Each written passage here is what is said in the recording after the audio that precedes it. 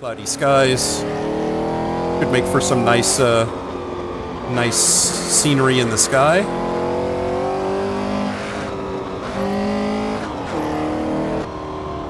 There are two versions of this track. One, I think, is the original author. And it's that they tend to take other people's work and do a little bit of this, that, and the other, but still leave the track largely unfinished and then sell it for a cost. I don't know about all that, I just know what I read in the Reddits.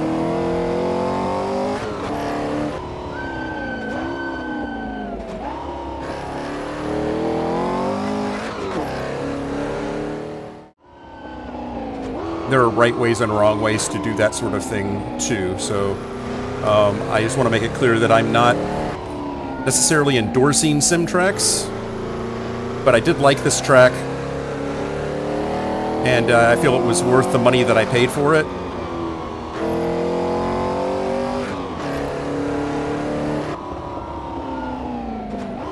So, starts a little bit differently. You know, when you think about auto racing, at least me, current era, when I think about auto racing, I think about cars starting a race all at one time. And, you know, Le Mans, the history of the running to the cars and starting the cars and getting them off the line altogether, has been a long and storied part of that particular race. And it's changed, obviously, significantly. No longer do they run to the car and start running before getting fully belted in.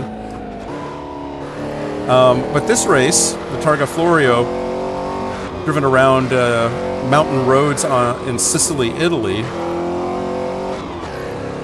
The roads were too narrow and dangerous to really do a traditional racing start where there would be a lot of calamity at the start of the race with people passing each other and opportunistically stop and refill their tank and get back going again.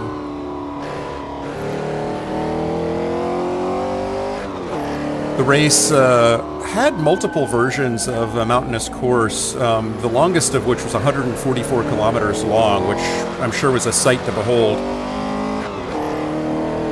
The final versions, like you could knit a sweater going down Mulsanne. Not really, but this track, constantly in motion, constantly turning. I mean, there are some long straights towards the end of the course, but for the most part, this is treacherous mountain road. The driver's doing a lot of work, so I have a love affair with this car, mostly because of its moniker and the commercialization of it. So 904 was thought up, created, you might say, 1963. They had them ready to race. Construction of a head that was hemispherical, so hemispherical cylinder heads. You might recognize that. Dodge in 51, I believe, trademarked the term Hemi, referring to hemispherical heads. It's a construction or design that gives the car more power. It's a pretty decent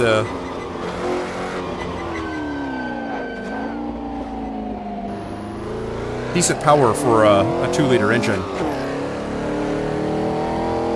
Although Porsche and their factory, they built three engines that were based on the Formula One car that Porsche had devised in 61, which is what this is that I'm driving.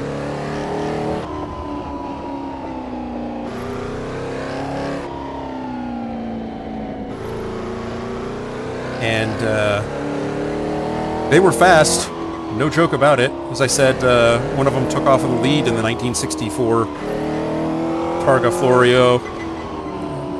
They won a few other races as well. So yeah, this car was designed by Ferdinand Alexander Porsche.